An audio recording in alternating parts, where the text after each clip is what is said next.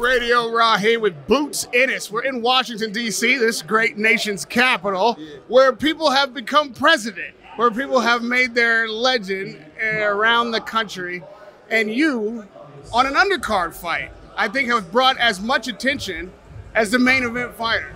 Like, are you aware of how much the boxing community right now is anticipating a great year from you and a great career from you? Yeah, I'm definitely aware, how everybody's gravitating towards me and things like that.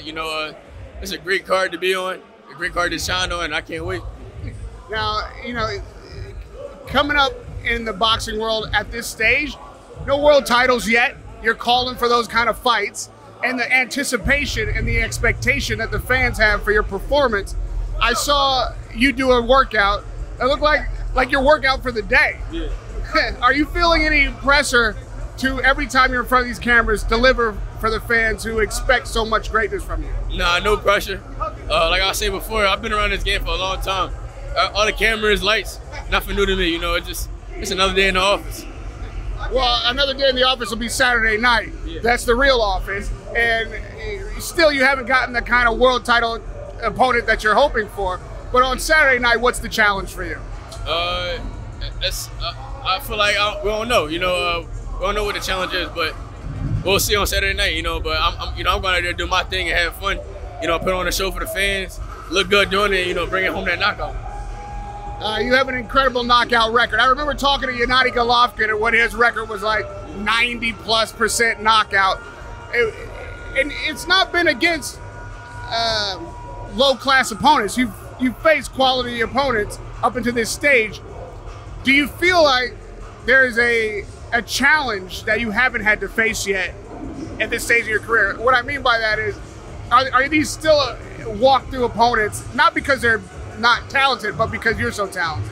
Like I always say, we don't get paid for overtime, so if I find a shot, I'm gonna take it.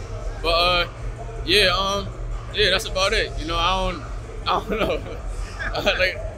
know. I just know we don't get paid for overtime, and if I see a shot, I'm gonna definitely take it, and I'm gonna just continue to keep doing that. I'm not playing around. I've heard your father say that you guys don't really game plan for an opponent. You just keep doing what you're doing. But is there a time that you think where you might have to step up the way you train and the way you approach an opponent when the competition gets stiffer? I feel like the better the competition be, the better I'm going to be, and the easier it's going to be. When I find somebody that's sharp like me, it's going to take my game to the next level. But yeah, definitely when I fight those other guys, definitely will probably do a little bit more, and continue to keep grinding, that's all. Obviously, you're fighting on PBC, so it would seem that Errol Spence is closer in reach, but I know you want Spence or Crawford. What's the conversation been like in the back rooms about making those fights happen? Not too sure. I let my dad handle all that. I just focus on fighting. My dad know more about that than me, but that's the fights that we want, and I know my dad be trying to get them, so. For you, is it world titles that are your goal, or is it fighting the best? Sometimes you have to pick. My goal is to be undisputed at 47, 54, 60, and maybe even 68. I want to be one of the first men to do that. So, I'm ready. I can't wait. Is there a fighter in the game now that you look at and be like, I want to have a career that looks like that? No, I want to have my own career, my own legacy. Like I said before, I want to continue to keep fighting top guys after this. Big name guys. That's it. What's it like coming up in a boxing family? Like, obviously, your father was a fighter. He's brought you up. Your siblings are fighters. What's that community like at home? It's a great community, It's blessed that, I have Philly behind me, supporting me. And I can't wait for everybody to get down here, and I can't wait to put on in front of DC. Is this, just because of the location and where you are in your career, the biggest fight for you thus far? The location and being on pay-per-view, yes. Fight-wise, I'm not sure, but I'm blessed to be on pay-per-view, and I can't wait, I'm ready to shine, to get this knockout.